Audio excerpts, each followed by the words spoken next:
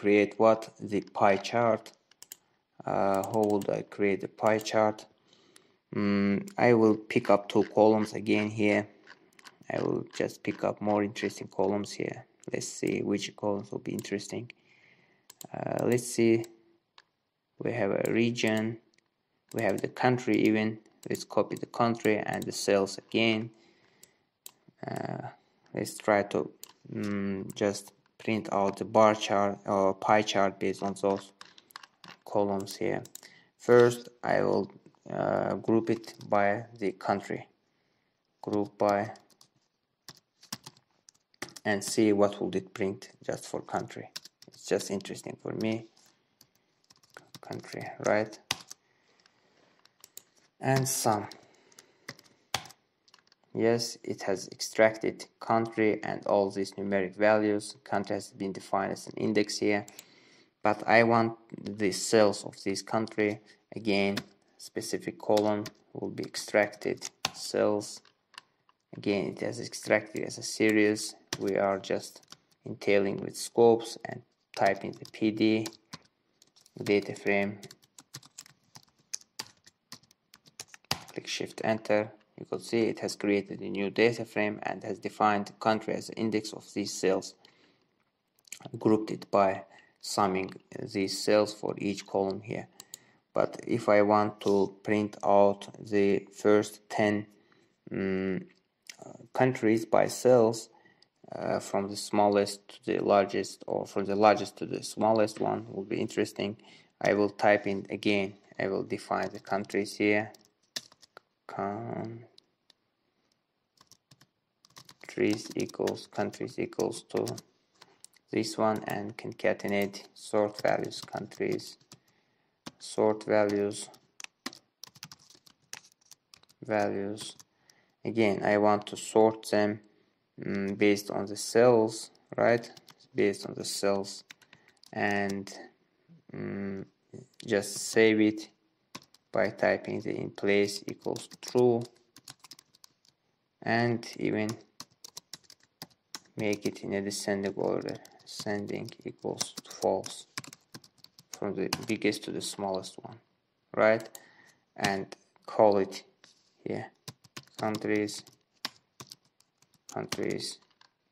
Yes, it has extracted it. And if I just type in the head 10, click Shift Enter, you could see it will print out the top 10 rows of this data here.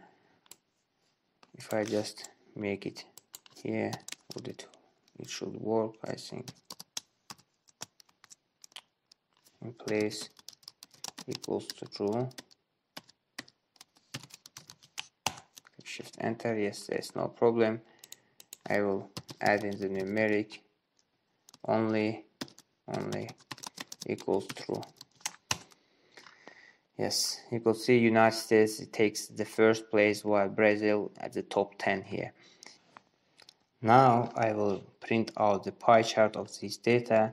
In order to print it, I will just define this data to the countries head. I will just create a new variable, type it the top 10.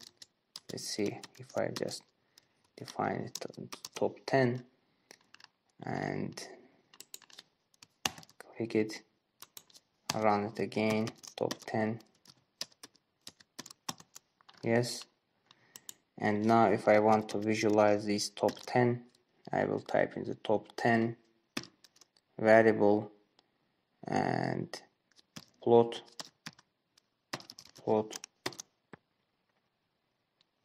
From the top 10, I will pick up the cells column and plot it.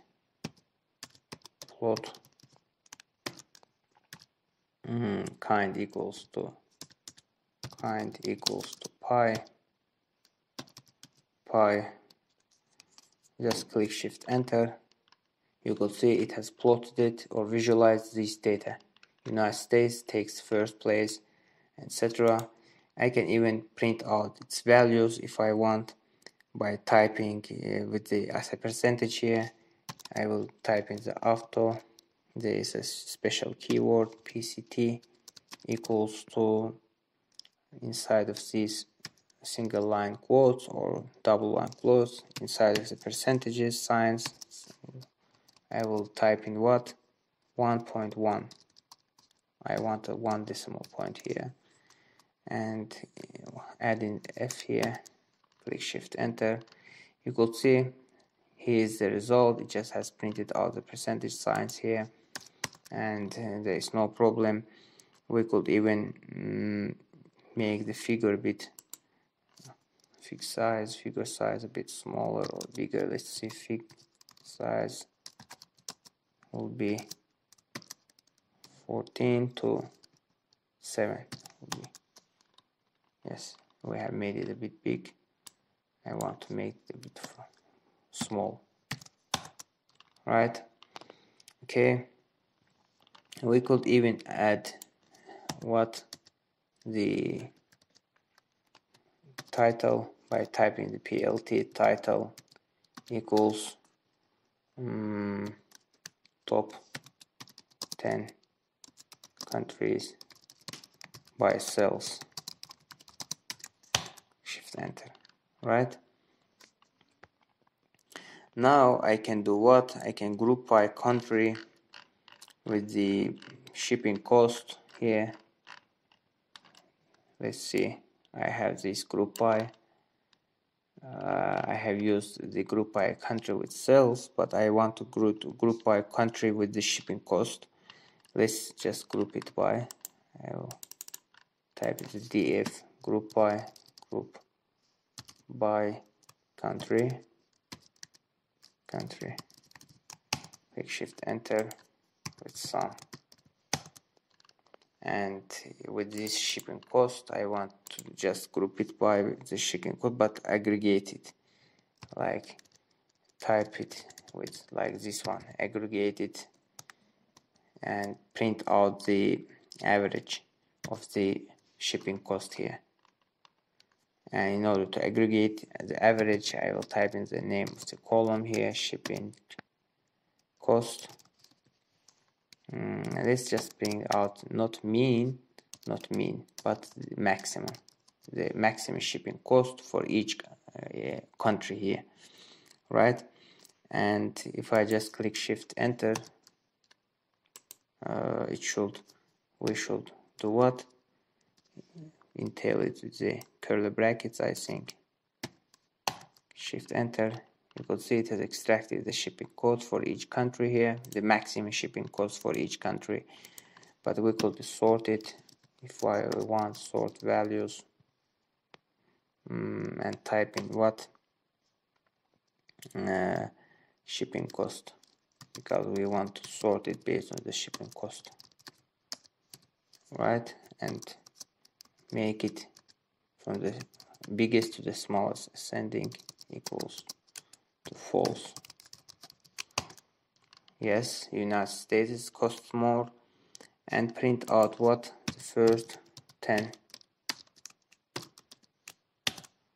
rows of it. Yes, from United States to France. These countries are the most has the most maximum cost of the shipping here. Now we could even visualize again this data with the PLT or the matplotlib library. In order to do this, we will again can access this one with the country, or define this to the variable here by typing the country equals to, and call again this one,